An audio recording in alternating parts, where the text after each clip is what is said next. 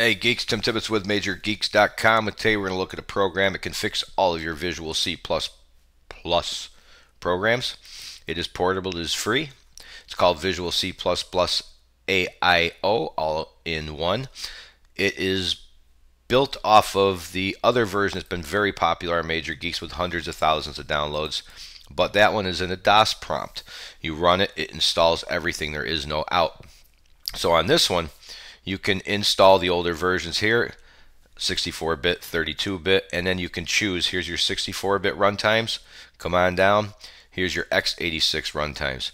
You can uncheck and individually check them, or go nuts and install everything. So we're going to uncheck everything right now because we want to show you over here in the menu. As you can see here, all we have to do is click the MSI info, and it will tell you all the versions that are available, which versions can be installed, a little bit more of, as it says, info.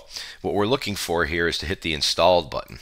This is going to help you figure out where your problem is. So as you can see, I have 2008 installed in my virtual machine, so I can come back here now on the back button, say okay, I got 2008, come back here, but I'm being told I need 2010 x64 by a program, so I can click that and just install what I need. Keeps everything neat, clean. It's relatively fast. We'll give it a minute here.